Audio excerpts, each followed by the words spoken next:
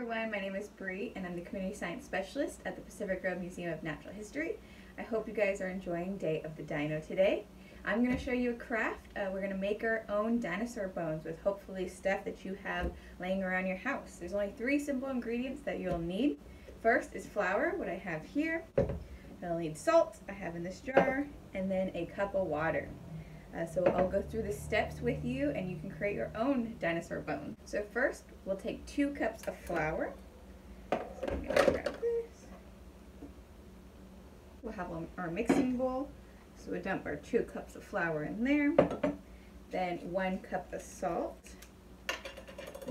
Go ahead and measure out 1 cup of salt.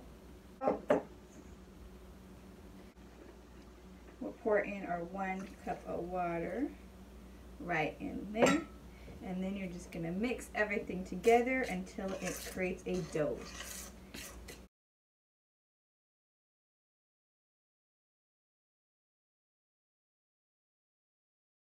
Now it's time to preheat the oven, so we'll go ahead and preheat that at 325, and then we can start making our own dinosaur fossils.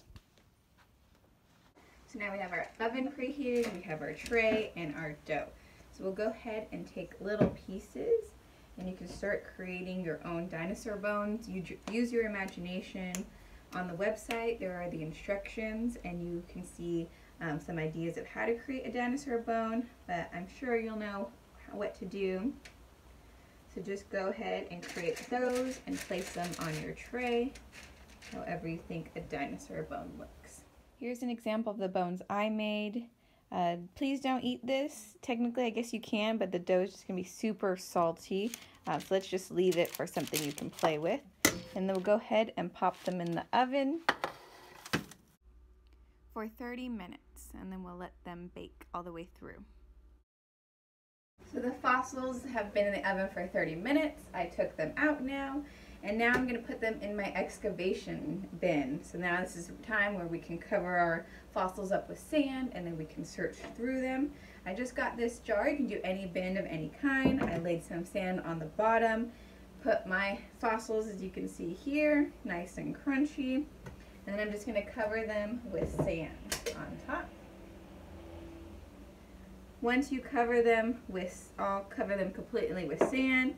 You can take this outside or anywhere, and then you can just start digging right through. You can grab a paintbrush.